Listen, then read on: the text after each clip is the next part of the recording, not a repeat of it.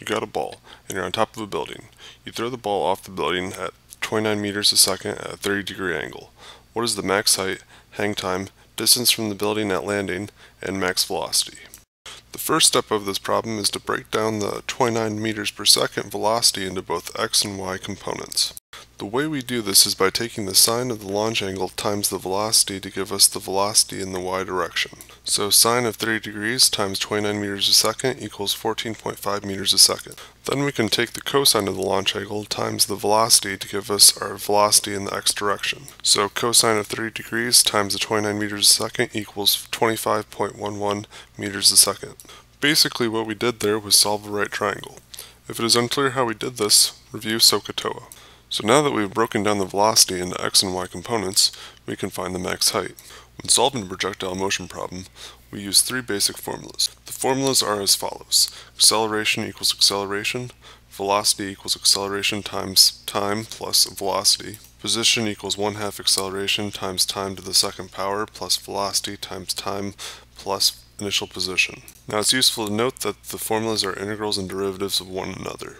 So now for solving for max height, we can use our velocity equation and plug in our numbers. We plug in our 14.5 meters a second velocity in the y direction and our negative 9.8 meters per second acceleration due to gravity, and we set the equation to 0 due to the velocity being 0 at the peak. Rearranging the formula, we get 1.48 seconds to reach the peak. Now we can plug the time into the position formula to get the height relative to the initial position. Plugging in our numbers, we get 14.5 meters a second times time minus 4.9 meters per second times time to the second power equals 10.73 meters. Adding our height of 10.73 meters from initial position to the height at initial position of 100 meters, we get 110.73 meters as our max height. Now to solve for how much time it takes to hit the ground from max height, we once again use the position formula with 4.9 meters per second and set it equal to the max height. After rearranging the formula, we get 4.75 seconds as the time for the ball to fall from the max height. Finally, we can take the time to reach the peak plus the time to fall from max height to give us our total hang time.